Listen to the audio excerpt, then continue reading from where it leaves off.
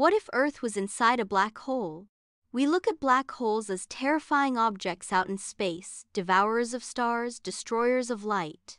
But what if we've had it backward all along? What if we're not outside a black hole, but inside one? This theory doesn't just twist science, it may change how we see reality itself. Let's begin with the weirdest question: what is a black hole, really?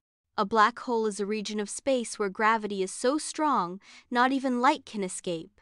But inside, something even stranger happens. Space and time flip. The laws we trust stop working. And once you pass the event horizon, that invisible boundary, there's no coming back. Now, here's where it flips. Our universe behaves like the inside of a black hole. Some scientists believe the way our universe expands, accelerating, stretching mirrors what space might look like inside a black hole. The math lines up. And that means what we see as the universe could be the inside of a much larger cosmic object. Here comes the mind-bender: black holes may create entire universes.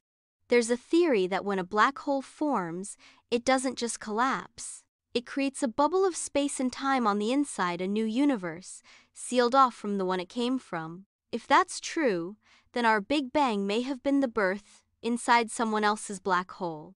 Now think about time. It flows differently inside a black hole. Inside a black hole, time doesn't pass the way it does for us. It slows down, it stretches, it bends. If Earth were inside a black hole, we wouldn't know because everything we measure, including time and space, would still feel normal to us. And finally, the escape is impossible. But maybe we're not meant to leave. If we are inside a black hole, there's no way to reach outside it. Our entire observable universe would just be the inside of that cosmic trap. But maybe that's not a prison. Maybe it's a seed growing, evolving, expanding. A black hole, becoming something more. The idea that we're inside a black hole sounds like science fiction, but it's grounded in real physics, real math, and real questions. And if it's true, then everything we think we know about the universe might just be the surface of something far deeper.